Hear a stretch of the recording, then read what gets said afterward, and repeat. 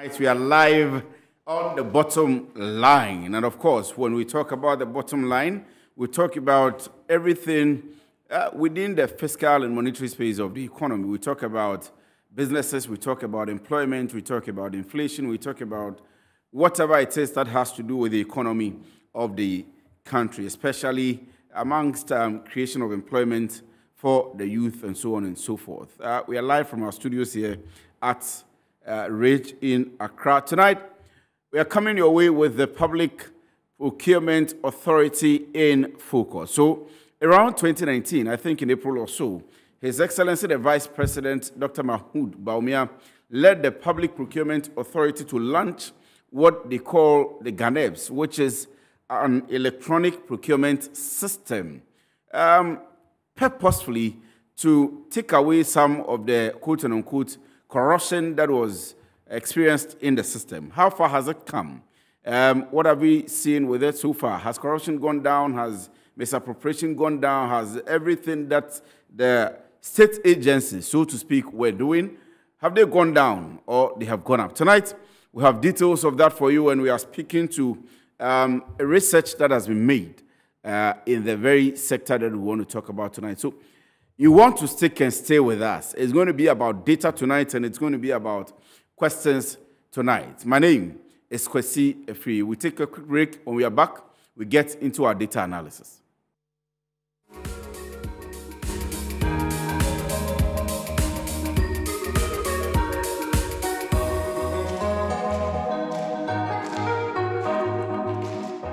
Right, you're welcome back from the break. This is the bottom line. And I've told you that tonight we are focusing on the Public Procurement Authority. And there are some issues that we have to look into tonight. And we are going to focus more on data analysis tonight, because the document we are looking at here, or we are basing on for our discussions tonight, is a research work by Imani Center for Policy Analysis and Education. And they say, of course, it is in collaboration with ISEB, but led by Imani Center for Policy Analysis. And the lead consultant is Mr. Dennis Asare. We are happy to have him here in the studio tonight. Dennis, good evening. Thank you very much for joining us. Good evening. Thank you very much. I hope you're doing very well. I'm doing very great. Yourself?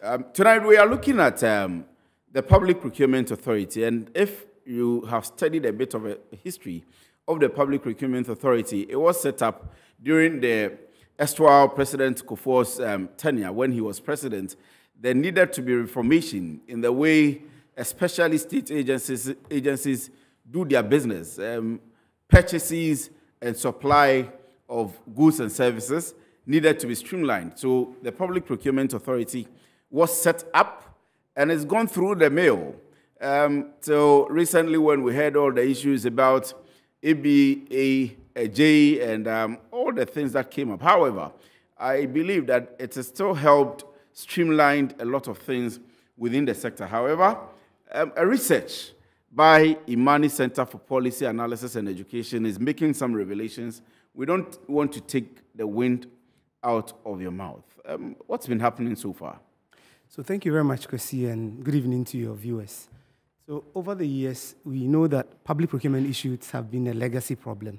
And if you go deep down our history, public procurement was centered around a single agency. So if you look at the Public Works Department, Ghana National Construction Agency, the Ghana Supply Company, down to even establishing the PPA itself in 2003. So all of that opened procurement activities to a lot of political interferences, insider manipulation, and corruption. So the said value for money that we expect to gain from procurement was not achieved. And the reason why procurement is very important is that that is how government's money is spent. So if you look at the public financial management system, at the budget execution stage, if you take out compensation and interest payment, every other item on an expenditure list, it's executed through procurement. So if we are not getting the said value for money, therefore, a country's development is a reflection also of the efficiency of your public procurement system. So we've seen that over the years, in spite of all the reforms that we have implemented, and let me take us a little back to when we did the Public Financial Management Reform Program and the Country Procurement Assessment Reform, we realized that the public procurement system was a major risk to our public financial framework. So we sought to implement a lot of reforms. But over the years, after 20 years of reforming, or since 2003, where we actually did a full-blown reform program, the irregularities in the public procurement activities of MDEs have not declined. In fact, the Auditor General estimates that in the last 10 years, the procurement irregularities of only MDEs is estimated around 143.7 million Ghana cedis. 143.7 million Ghana cedis. Ghana cedis, in spite of the reforms that have come. Yes. From 2003. And 3. Now, if you look at so the cost in terms of the financial cost of the irregularities, this is between 2010 and 2020. What is even surprising, in the case of public boards and corporation, the Auditor General estimates about 1.04 billion Ghana cedis in terms of irregularities. In fact, the 2020 irregularities is estimated to be about 42% of the additional 2 billion Ghana cedis spent to contain the COVID-19 pandemic by the Ministry of Health. I would like to go to the screen. I mean, I am interested in this data that you are giving. And before I get you to the screen, what was the premise for this research? When you get to the screen, we'll come back to this data and a bit of the history that you are giving before you go onto the whole research work, and you begin to take us through one by one, and we ask the pertinent questions. But what was the basis for this research? Okay, so the overarching aim of this work is that we spend averagely about between 10 to 11% of our GDP on procurement. And over the years, Imani has been interested in investigating how public institutions spend public funds, because the efficiency of spending translates to economic development. Now, if we are not seeing efficiency in spending, then on the other end, we are not going to see development. That's why we've also witnessed some form of worsening welfare. Now, we look at, historically, how is our procurement system delivering efficiency? So what we sought to do is that beyond the political economy issues, because most of the time when you talk about procurement, it appears to center around corruption or who is getting what. But by way of policy, our public institutions working with the existing PPA rules. Now, if they are doing that, how are they procuring? What are the underlying drivers of these irregularities, despite the reforms that we have implemented over the years? So what we sought to do with ASAP is to critically examine our public procurement system, whether it can save the public purse or it is hurting the public purse. Now, if it is hurting the public purse, what are the drivers? Now, if it is saving the public purse, which areas can we improve on? Before you go to the screen, from the research you've done, is it hurting the public purse? So we say that if we continue business as usual, that is, if we do not enforce then the rules, it obviously will hurt the public purse. If you continue procuring as we are doing and not apply the rules, apply the sanction, enhance internal controls, ensure that the people doing procurement are ethically sound, and we have the right institutions in terms of oversight and regulatory to undertake these things, then the current public procurement regime we have will hurt the public purse. Right. So, let me ask you my very last one. The rest of it will be with the screen. What was your methodology? I mean, kinds of works like this would bring up a lot of questioning, would bring up a lot of, I don't want to say doubts, but people beginning to question your style, what the aim was and everything. But to ask you directly, what was the methodology used? Okay, so summarily, what we did was that we looked at the procurement irregularities of public boards and corporations and other statutory institutions, ministries, departments, and agencies. Now, we track their irregularities in the last 10 years, and the main source document was the Auditor General's report. Okay. After that, we rank the ministries based on your contribution to the overall irregularity. And in the case of the MDEs, we selected 11 MDEs, and these 11 MDEs in the past 10 years, their procurement irregularities contribute about 97% of the total irregularities recorded over the years. So if we critically want to understand... Do we have them in the document? Yes, they are all in the report live on our website. Yes, I am interested in knowing, because you are a civil society organization. You may not be able to go to court eventually. If you decide to, you will be able to. But we should be interested in how we recover some of these monies or how punitive measures are used against some of, else the research would come to naught if we don't get. So in the worst case, we should be able to name and shame some of these institutions. Once you have your document intact and you have your research work, so kindly end on that and then we will go to this. So then in the case of the public boards and corporations, to the same methodology, we look at over the last 10 years, which institutions have contributed significantly to that. And in that, we look at the sector ministries and their public boards and corporations. You know, the Auditor General reports the public board and corporations under sector ministries. And out of that, we had about 7 ministries that we looked at. Now, overall, in terms of the total contracts that beyond the computation of the irregularities, then we look at the procurement transactions or contracts that have been published by these institutions because we wanted to critically understand how are they procuring, which methods are common among these MDAs and public boards and corporations. So we look at the PPA website as the main source of tracking. So my next question to you was going to be, what level of collaboration? Because we know that the PPA, right as you said, from 2003 at least, should have a very good database of what's happening with each of these institutions. And once we come to the work you've done itself, as regards to e-procurement, GANEPS, when we come into the details of that, GANEPS should have been able to, we know that they have trained most of these institutions. They have been going around and we've heard them and seen them on the news. And they should have a database of what's happening. So I was going to ask you, what's your level of collaboration with them during the research and in your methodology again? Did you get data from them? Did you speak to them? Did they give you data? Did they verify some of the things that you have put out that we are going to talk about now? Okay, so Kwesi, I'll say that by law in the Procurement Act, public institutions are mandated to publish their procurement activities in the PPA bulletin. So even if you don't engage the PPA, you should be able to access all the procurement activities of public institutions, but that is not the case. That's not what the public institutions are doing. Now, beyond that, most of them are not publishing. And they are not being punished. Yes, and during the presentation, we show you even an example of 2 institutions that, looking at over the years, the numerous procurement activities that they've engaged in, we were able to find only 1 or 2 contracts under that ministry.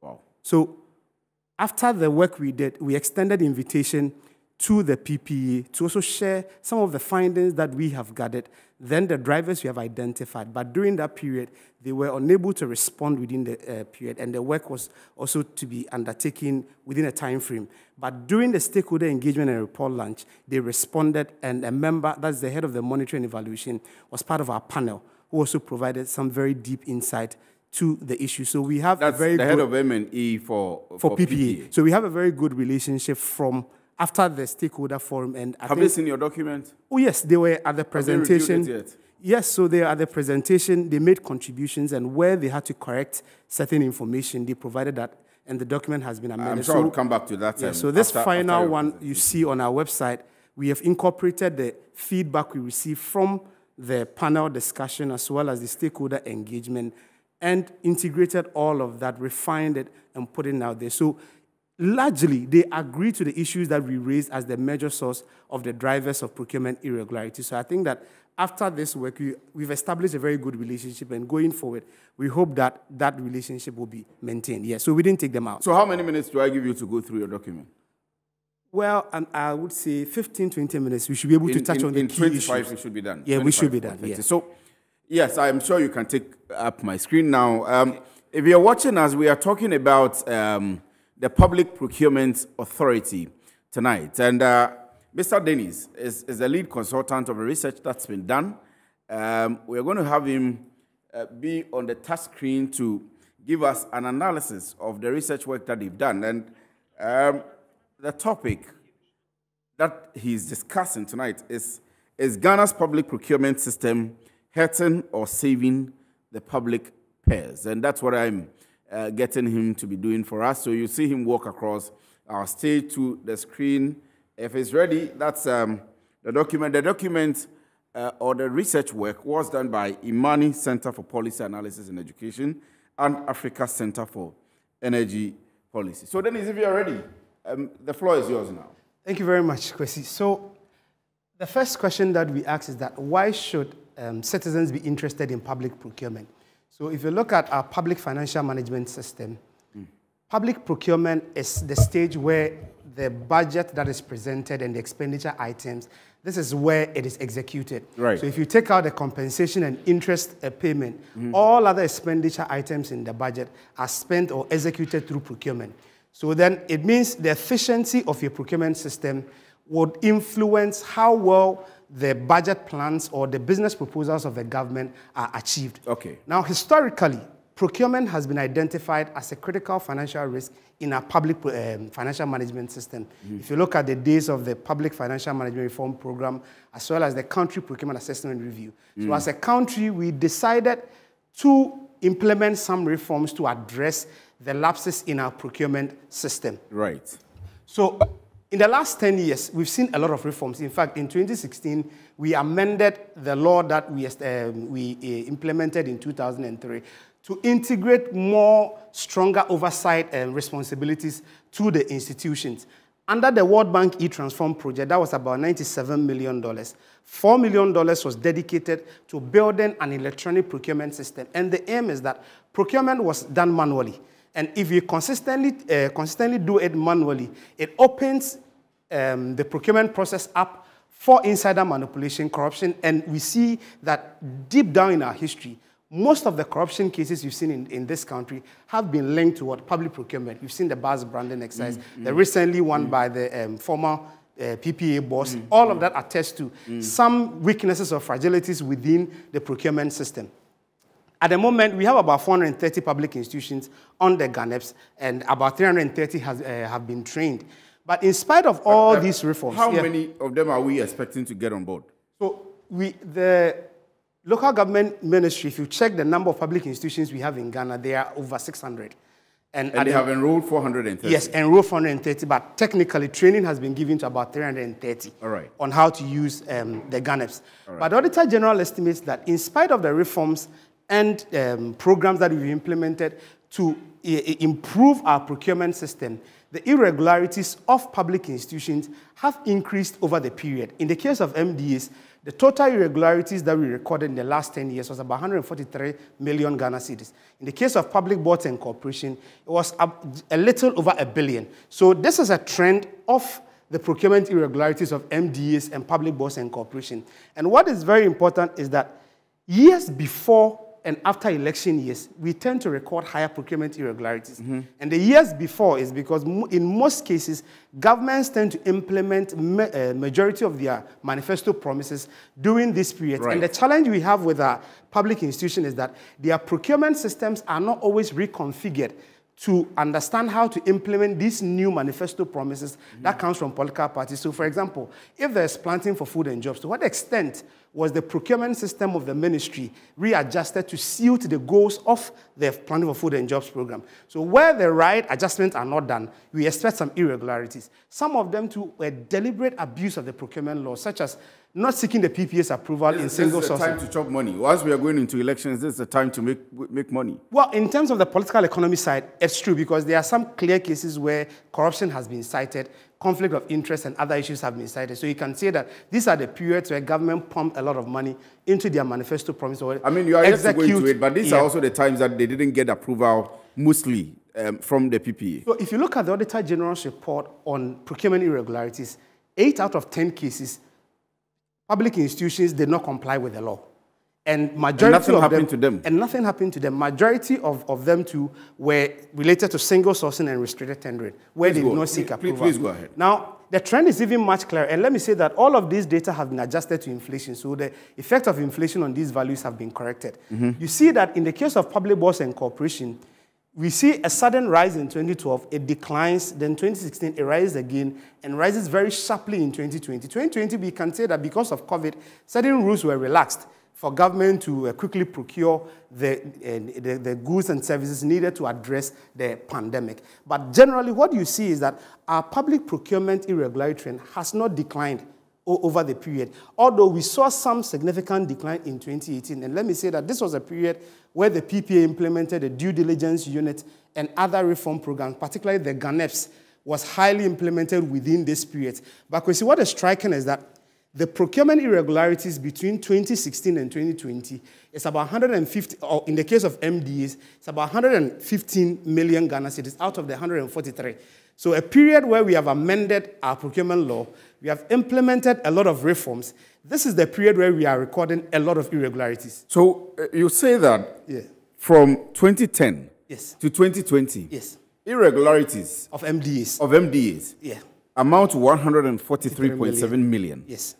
And within the last 4 years, or 5 years, alone, has 115 million. Yes, about 115 million. So that is why it raises a lot of questions about whether these reforms we are implementing are actually being implemented effectively at the MDA's level. This is amazing because if you're a supplier for any government institution, first of all, you need to register with the Public Procurement Authority. That's some of the new reforms you've brought in. You need to have a certificate. Yes. And that certificate covers you even if you are not registered with the institution. So how so that even within this period, we have this amount of money going off the mill? You see, largely, it's because of non-compliance with the public procurement law and lack of enforcement. Please, Boxer. Now, so the main aim of Imani and ASEP was to critically examine how public institutions were procuring. And the main drivers of these irregularities, if we have consistently implemented a lot of reforms in terms of the legal framework and even implemented a technology platform, then we should see it translating into efficiency. So the methodology, as I already explained, so I wouldn't want to go back there again. What we did was that if you take the MDAs, the 11 MDAs that we use as a case study, we track their procurement transactions or contract on the PPA website. Now, when we do that, we are looking for two main things. What method are these institutions using to procure? Then what is the financial value of the method that they have chosen? So if you see, in the case of the MDAs, out of about 330 transactions, you find that largely open competitive tender dominates as the main method. So you would say that then clearly, okay, there's some sort of competition in the procurement of MDAs. But what will even strike you is that in terms of the financial value of the transaction, you see that a lot of the money went into single sourcing. Wow. So the total value, financial value of the 120 single source contract is about 18.7 billion out of the 19.9 billion of the total procurement of the 330 transactions of MDAs that we were able to identify. Which means that although the main method or the common method is open tender, the financial value of single sourcing transactions are about 18 times the financial value of open competitive tender. And this is a problem because single sourcing and restricted tender are supposed to be used for goods that come at a premium or they are little suppliers. So if we are not being competitive in identifying how we can play effectively in this market, then what it means is that we are going to deal with suppliers who are going to take advantages of the weaknesses in the system. That is the shocking thing, because it's very shocking. This was an issue in the run-up to the 2016 elections. Yes. I remember. So we see that largely branding, we popularly called sole sourcing. So largely, public institutions are more likely to use single source and restricted tender for high financial value transactions than open competitive tender. How is it? How does that happen? Yes. But does that go through the PPA? Technically, it has to go through the PPA. Every single source and restricted tender must be approved by the PPA.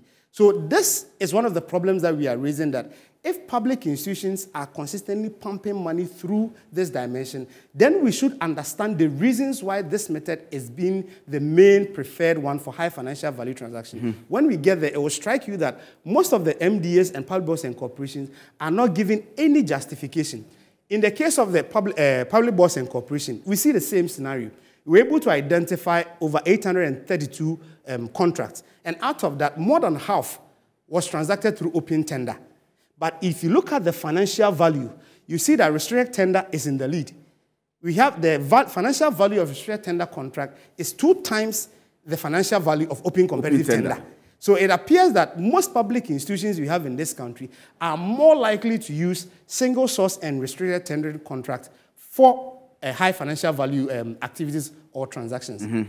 Now, one major challenge that we identified as part of this work is that most public institutions are not disclosing their procurement activities. And Kwesi, that is a problem, because as citizens, civil society, and other demand-side accountability actors, we are supposed to know how public institutions are spending our monies. And once we know how they are spending our monies, then we can hold them accountable. But if they don't disclose to the PPA how they are spending our money, then it means that we can't hold them accountable. What it also means is that most of the public institutions feel no sense of accountability to citizens. For example, if you take the Ministry of Justice and Attorney General, as at the last time in March and April that we checked the PPA website, we were able to identify only one procurement transaction published. Meanwhile, there are procurements going on every day. Procurement going on every. As long as budgetary appropriations and allocations are made to the ministry, it means that procurement is happening. Because your budgetary preparation allocation is based on all your procurement plans. In the case of the Ministry of Interior, we're able to find two. So which means is that if, as a citizen, Kwesi wants to hold the Ministry of Interior accountable for how they spend public money, Kwesi is unable to do that. And when you are unable to do that, what happens is that when there is the profligate spending, how do we even prosecute? How do you, as a citizen, get that adequate data to do the prosecution or in terms of accountability work that you are supposed to do? And that is one of the reasons why we've seen some relatively high levels of corruption, insider manipulation in the public procurement system, because the extent of transparency and accountability is very low. Very, very low. And we give this empirical information that if you would want to know how the last 10 years the Ministry of Interior has spent your money, you wouldn't find it on the PPA website. Unless you go and look for the Auditor General's reports year on year. And the challenge with the Auditor General's report is that it gives you the sum of irregularities, but it doesn't give you the transactions that are linked to these irregularities. So that's one major problem we found as part of this analysis. You see, this is interesting because the law says anytime you use single source and restricted tender, provide a justification, because the circumstances under which you are using this method should meet the requirements of the law. Now, if you look at, in the case of public boards and corporation, the single sourcing and restricted tender contract that we were able to identify, majority of the cases, there were no justification. So we cannot prove whether the circumstances under which they used this method merited or was in line with the law. And if you look at the Auditor General's report in the last 10 years, most of the irregularities are linked to what? Non-compliance. And the key non-compliance is not seeking the PPA's approval in using single sourcing. Wow. Another high reason that they normally give is proprietary. And because in most cases, we assume that because single sourcing method is used for goods, service, and works where the number of suppliers are few, you would expect that largely these would be proprietary products. So in case of using proprietary and agency, that is also quite interesting. But one issue that was striking to us is that we saw that research, policy, and development were the least reasons used for procurement, which also corroborate this issue of how research staff we are as a country. So if public institutions are procuring through non-competitive means, and the least reason driving them is research and policy, that is also a problem. Because one of the requirements or the aim of the procurement law is to promote development through public procurement. So if that is not the main driving force, then it raises a lot of questions whether we will be able to achieve that target. We see a similar trend in the case of the MDAs. Largely, no reason is given. So it is very difficult for citizens in this country to hold MDAs accountable as to how they are spending public funds through public procurement. But this is very serious. Very, very, very striking. And looking at how government wants to revitalize the economy, if you look at the financial value of the Obatampa Cares program, about 100 billion Ghana cedis. The effectiveness and efficiency of that program depends on the nature of the procurement underlying it. Because all of them are going to be programs that you have to procure goods, services, and works to undertake it. So if we don't have a very robust and transparent procurement system, then the aim of the Obatampa Cares program, I'm sorry, we may implement it, but we are going to miss it. Now, to make it even the cases very clear, we picked the case study of some few agencies to show you how clearly some public institutions are not complying with the PPA law. So let's start with the case of BOST. So in 2015, BOST awarded a contract to Roleda Company for the construction of its head office complex. Now, when we look at the report by the Auditor General on its assessment, that's $39 million. That's $39 million for the construction of its head office. And these are all found in the Auditor General's report. Now, according to the report by the Auditor General, but the BOST did not seek approval from the PPA before awarding this contract. So, and we verified that looking at the time they went to seek approval and the time the contract was awarded in June, but the approval was sought in December. Clearly, a blatant abuse of the law. Contract was awarded in June. Yes, the contract was awarded in June 2015. June 2015. But the approval was From sought. PPA. Yes, approval was sought in December. So all the details, whether the money should be approved Yes, or not, or how much not. the So BOQs that were to be given and everything. Yes, you remember Have been recently. agreed on. Yeah, recently the Ministry of Finance mentioned how public institutions are committing government to contracts that they may not be even funds to pay for. Right. And this is how they happen. People sign contracts before seeking approval, and this is clearly in the Auditor General's report. Now, what happened even in this case is that when the BOST awarded the contract, it was through single sourcing. But when they sought approval, the PPA even recommended restricted tender by listing some companies that they should engage, which means that if they had sought the approval of PPA before, perhaps the final financial value obviously have would come have been down. lower. So that is the case you are making, that beyond looking at the PPA, what are heads of entities, the entity tender committees, and the department agents and ministries doing, the way they are procuring, would always lead to some financial irregularities. How do they award the contract before going to PPA? Yes, so once their procurement plans are approved and published, and they start procuring, and even when they adjust their plans, until they come to seek approval, or there's an Auditor General's report, it is very hard for the PPA to know, because most of them are not using the GANEPs, especially those who are on it. Because once you use the GANEPs, they don't list those contracts. The moment you award it, it trickles down to the contracts. So the PPA will even see it before and approve it. Another challenge is that we try to look, the law says entities must publish their procurement activities in the bulletin. We tried to look for this transaction in the bulletin, and we couldn't find the transaction. And this is the evidence for it. You couldn't find the transaction. So by the PPA law, this transaction by BOST blatantly abused the law, and as at now, there's been no publicly available report about the sanctions meted to the officers involved. And nobody has been even called to be questioned. And if you try to look for the Public Accounts Committee's report to see the responses given, we're able to identify only one report. That is the report for 2017-2018. So we can't confirm whether some sanctions were meted to the officers involved. And you ask a very important question as to how does this happen. It's because the internal control systems have broken down in the MDAs. So the internal auditors in the MDAs... Yes, that's the question I was going to come to. All internal, yes, all MDAs all the internal auditors. And the challenge is that... audits. Good. So looking at the current system, they all operate through the GIFMIS. But the internal auditors have only read-only access to the GIFMIS. So they can't stop a transaction when it's suspicious. So they can see that BOST is procuring, but they can't stop BOST. So that's the challenge we have. The internal auditors, who are supposed to quality assure the process, do not have influence over the system that is being used to procure. Again, the entity tender committee itself, the internal auditors are not part. So these things happen at the blind side of the internal auditor. So if there's no internal there are still documents that will go through them for signatures and so on and so forth. So what they do is quality assure and write reports about the procurement and other financial transactions of the MDAs. But if they are not part of the procurement activities, they are always going to do a post-only analysis.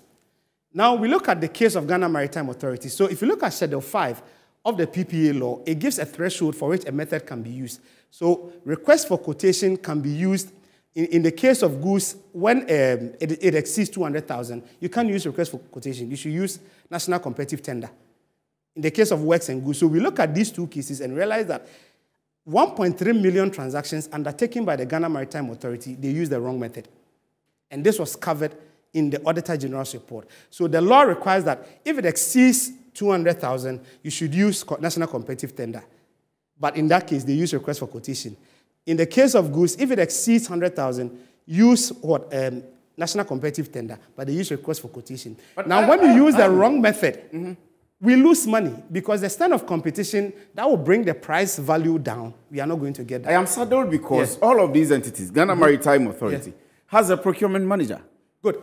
The sad thing is that the procurement officers in our public institutions are powerless. They are not part of decision-making. So the last slide we are going to show you, if you see the organizational structure of the entity tender committees, they are only secretaries to the committee. Hold on. Let me go for a quick break. I'll come back to the same point. Okay. Because if you are an officer in charge of what is supposed to happen, it's going through your office. You are supposed to be the man.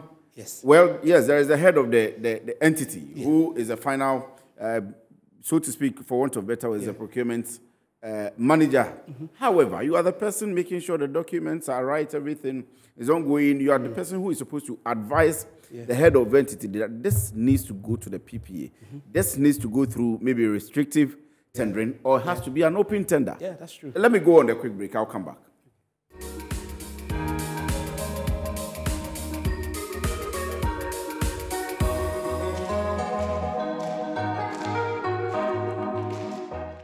Well, so if you just tuned in, that's the bottom line. We say business at the speed of thought. But we are discussing not the entity Public Procurement Authority, but the infractions which go on within the public agencies. And this is very revealing. Some of the items we are seeing here and some of the monies we are seeing here. Dennis is our consultant tonight going through a research that's been done by Imani and ASAP. I'll read, I think, one or two comments, and I'll come back to you. I need to make sure you're able to finish this presentation, and I'm sure we'll bring you back to the studio. This one says, good evening to you. We lack a proper regulatory system to monitor our public procurement procedure, which is causing financial loss to the state. I think the government must have a separate legal entity to solely look into our procurement process to avoid a high level of corruption in the public sector. Aaron Babako Kokomisa from Latte Biokoshi sent in this one. Let me pick this one and then I'll come to you, Dennis. Who is responsible for monitoring and auditing these institutions, and what do such people do to avoid these infractions? Emmanuel Kwame Denu from Peki sent in that one. Our phone number, that's for only WhatsApp or SMS, is scrolling on the screen. You can put up your comment or send a message or concern on the phone number. We'll try as much as possible to read them. Let me come back to you, Dennis.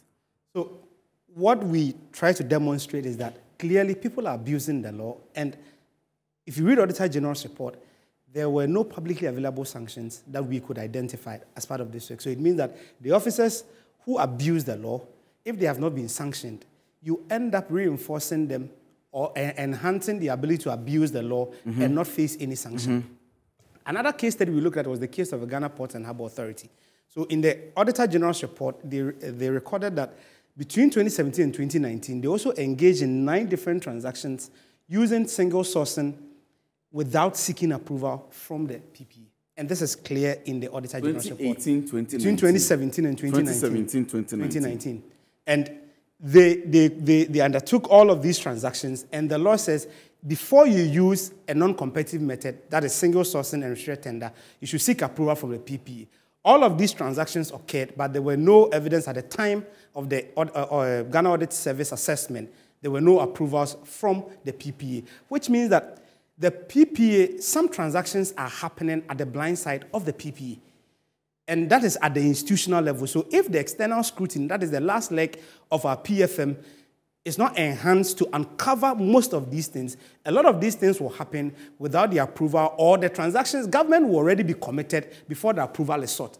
And when that happens, that is at the last stage. And that's why we've seen the case of contract breaches, or in the past, we used to record a lot of judgment debts, because people have already committed government to a transaction, but there may be no funds for government to undertake that. Why don't we have them being charged? Yes, and that is the last fishbone we are going to show you. Please go on. Now, another problem we also identified was the case of contract management. So there are times we find that we buy certain things that are not used and they get wasted in the stores. Another issue too we also identified was that sometimes some contracts are procured, but no work is done. And we found a case of the Ministry of Foreign Affairs, particularly the Riyadh mission. A contract of about $60,000 was awarded to Glencoe Construction and Engineering Services in 2017.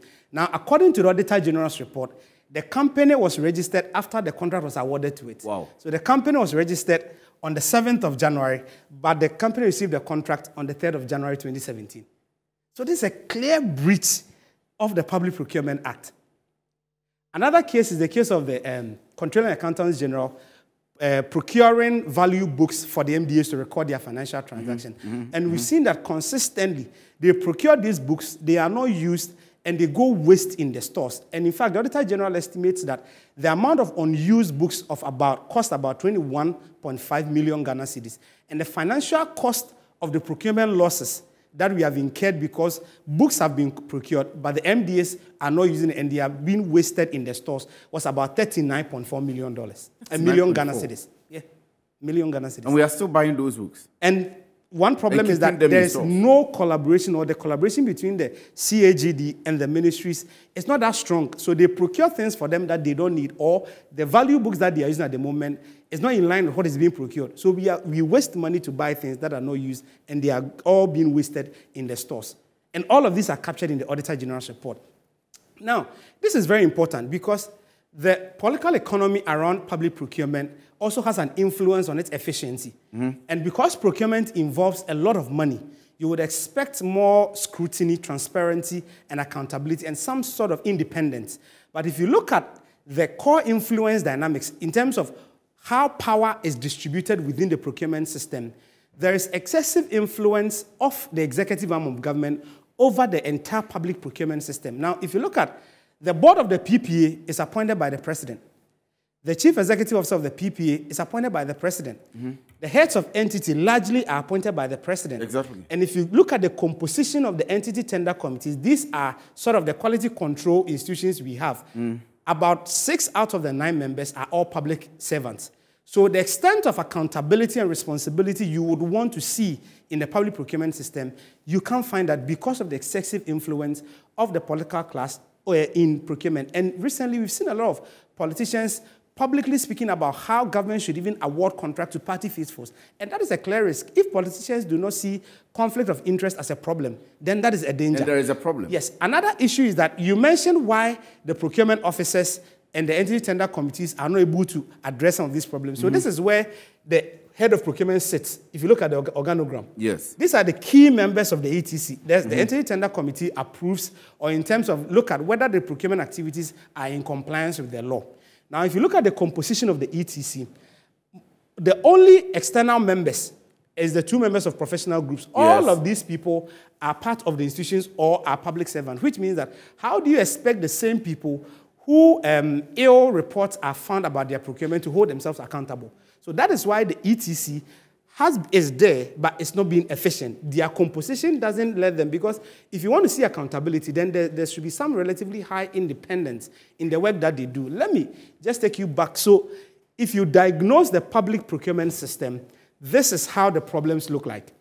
There is a clear lack of enforcement. The sanctions, that's Section 92, exactly. The sanctions in the PPA law are not being applied. And the reasons why the sanctions are not being applied is that the Attorney General, who has the mandate to prosecute, is part of the executive arm of government. So his commitment is divided.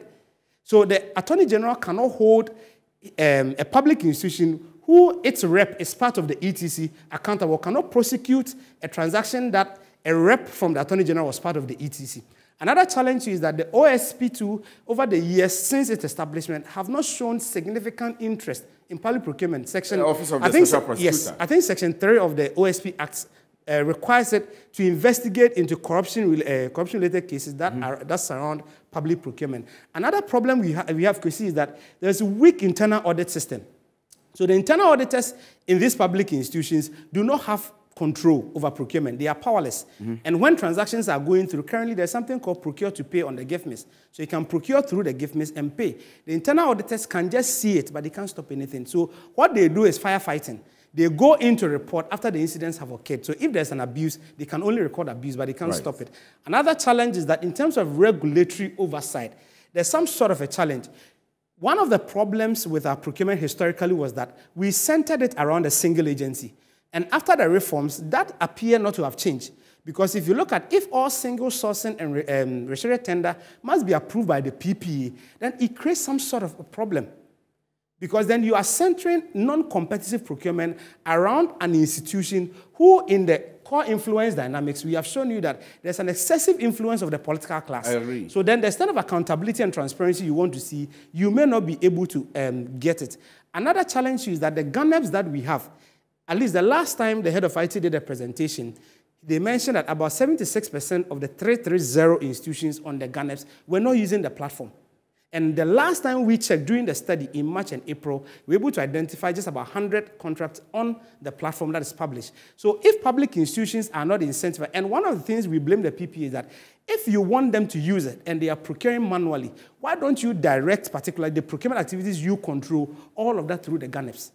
Because you have spent money to provide technical training, then there should be some test or trial by these MDAs. System. Yes. Then there's also weak safeguard system, and that is clearly seen in the ETC that I demonstrated. Another challenge we have is that there's a clear lack of standards and professionalism in our procurement system. You see, in the financial sector, we have the ACCA, the ICA, try to regularize the behavior of members. But when it comes to procurement, the fundamental question is, how do people get into procurement? What standards are they working with? Because at the moment, we do not have any recognized institution providing certificates or qualification and also ethics standards. So we can say that largely, most of the procurement officers we find in these MDAs are working against no standards or external supervision. So when they even violate the law, who is holding them accountable? Recently, you know, the case of ABAJ, the Chartered Institute of Procurement and Supply sanctioned him because he was a member of CIPS. So when we lack this in our procurement practice, then it raises questions about the people factor, and we need people who are ethically sound to manage public procurement in this country. So these are the plenitude of issues facing the public procurement sector, and that is the reason why we are unable to see the value for money. So, Kwesi, your conclusion. Unfortunately, our time is even up. We say that if we continue business as usual, we wouldn't be able to make or achieve the value for money we want. That is because the whole political system, in terms of the regulatory oversight, is compromised. So what we recommend is that let's ensure that the GANEPs is effectively used. Then there's work between the PP and Ministry of Finance to link the GIFMIS and the GANEPs. So whatever is happening on the GANEPs can be seen on the GIFMIS. Right. So we are also encouraging them to facilitate this. Another issue is that the Office of the Special Prosecutor must take significant interest in procurement issues. Recently, PAC transferred some cases to the Ghana Police. We say that the law permits OSP to investigate it. So if the Public Accounts Committee think that there's some corruption incidents within the activities they have reviewed, they should just send it to the OSP for the OSP to critically look at it. So if we're able to implement some of these reforms and the ones in the main report, which you can find on Imani's website and ASEP website, we will see some value for money from our public procurement system. Right. Thank you very much, Kwesi. Thank you very much. Dennis, I am overwhelmed. Let me be very honest. I'm very much overwhelmed. And I have a number of questions I have written here. Unfortunately, our time is up. But I'm happy you've been able to do justice to the presentation. If we get time again, or if you would allow us to meet you again, we'll now go into the details of, probably if we get to here and the PPA here, go into the details one by one and get answers. And maybe if we get some of the procurement officers or managers of some of these institutions, we'll go into it as well. Let me see if I can read just one or two text messages, and then I am out of here. It says, one says, good evening, Leonard from Palladium. What I have observed is that though we are introducing systems, people don't want the systems to work. These sets of institutions are largely appointed by the government. The police infractions we see in public procurement does not just happen. Government is aware. That is why we don't see people behind bars. You didn't mention, okay, Leonard, your name is here. Hi, it's good we have a conversation about corruption in this country, but we have failed to assess how well some of these public institutions, MDAs, are paid. Are they well paid to avoid trying to find ways and means to survive through corruption acts? Ebo in Ofanko. Unfortunately, I'm not able to complete your message. That's about it. Thank you all very much for watching. Thank you very much. Dennis Asare is the head of research or a research consultant at Imani Center for Policy and Education.